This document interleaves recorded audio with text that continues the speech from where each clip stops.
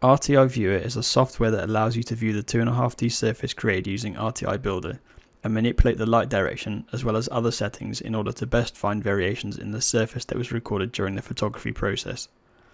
There are a number of different rendering modes available, but we will here cover the 4 that we have found most useful for archaeological work. We will also cover a few other features that are available in this software. To open a PTM, you can either navigate to the PTM file that you created previously and open that, or you can open it using the icon in the top right hand corner of the RTI software, and then select the RTI file that you wish to use.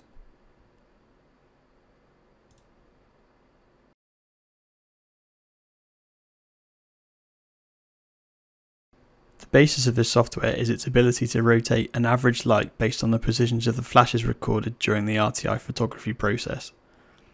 As you may recall, in the previous video there was a sphere showing the distribution of lights collected during the RTI photography process. This is what this software is working from.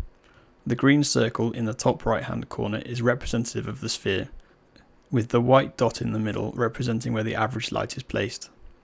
To move the light around on the sphere, click the location on the circle where you want the light to be placed. It is often possible and often easier to drag the light slowly around in the circle. You can also use the middle mouse button on the surface to drag the light around.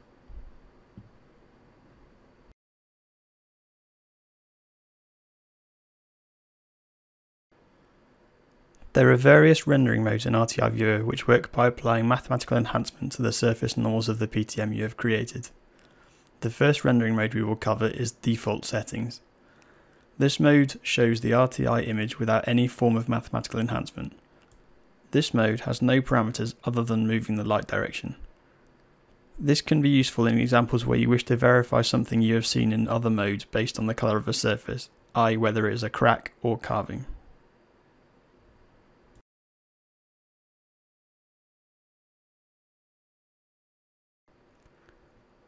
To change the rendering mode, we select the rendering mode drop-down box and change it to the one we want. Diffuse Gain increases the visualization of sharp changes in height and depth on the recorded surface. This makes it easier to visualize and interpret features with depths on the surface. The gain parameter increases this effect, but also increases the amount of visual artifacts, i.e. the white and black lines that you see here. We typically use this enhancement as a starter step to assess the quality of the RTI before moving into the next visualization method.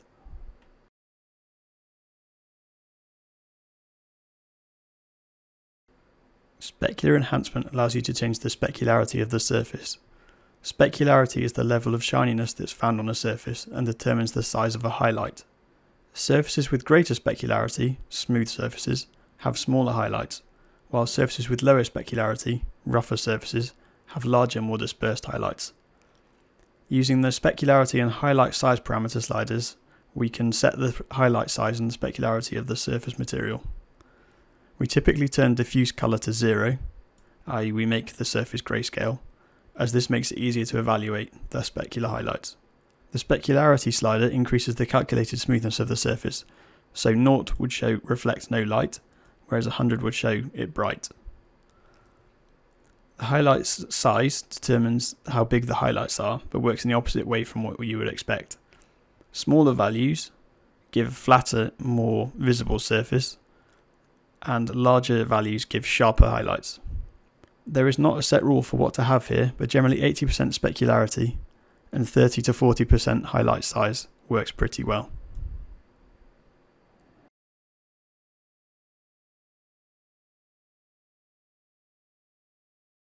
The Normals Visualization enhancement creates an RGB image based on the direction of the surface normals, the values calculated on the direction of the surface, and assigns them a colour value based on the following colour sphere.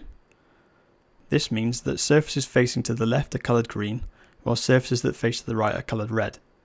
This is useful to get a good representation of the directionality of the captured surface. There are no parameters that can be changed for this enhancement.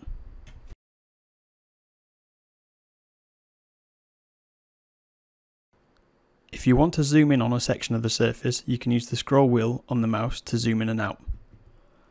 If you do not have a middle mouse button, you can use the zoom field in the top right hand corner. To move about when you are zoomed in, you can left click and drag to pan around the surface.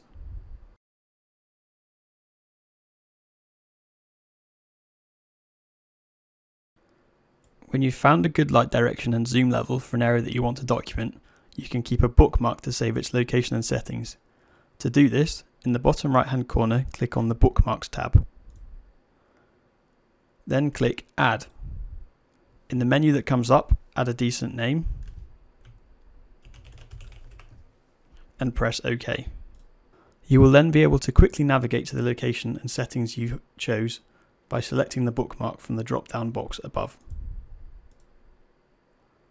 If you decide your settings are not quite right, you can change them and then click Update Bookmark. If you want to further highlight a specific area within the bookmark, with the bookmark you wish to highlight selected, you can click Add in the highlight box and then draw a rectangle. You can edit this by clicking Edit and then dragging on the corners of the box, or you can delete it by pressing Delete and then clicking the box. To delete a bookmark, with the bookmark selected in the drop-down box, click Delete.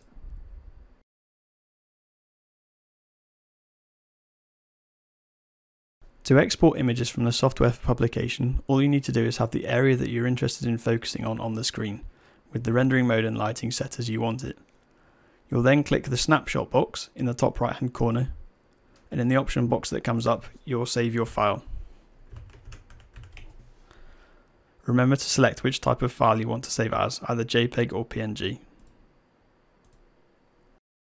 In this video, we have discussed what RTI Viewer is for, the basics of how to use it, and the most common rendering methods within archaeology. We have covered opening files, how to use the lighting sphere to change the direction of the light on the surface, how to use the default, Diffuse Gain, Specular Enhancement, and normal Visualisation rendering modes, and how to zoom, create bookmarks, and export publication-ready snapshots from the software.